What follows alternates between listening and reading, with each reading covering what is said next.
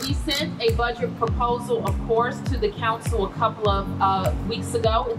It's a big proposal, $17.5 billion. And we can describe that budget in two words, and that's equity and recovery.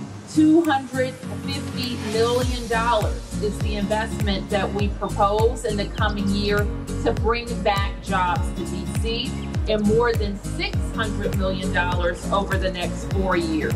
We got a big boost from the American Rescue Plan, and we're putting those dollars to work. Those investments include, and I'm just going to highlight a few, $30 million to attract high-impact employers to Washington, D.C. $9 million to dramatically expand subsidized employment and training through apprenticeships. $6 million for rapid reskilling, but we're also making investments in our overall business friendliness. We want people to be able to start a business in D.C. for $99, right? So we're making those types of investments as well.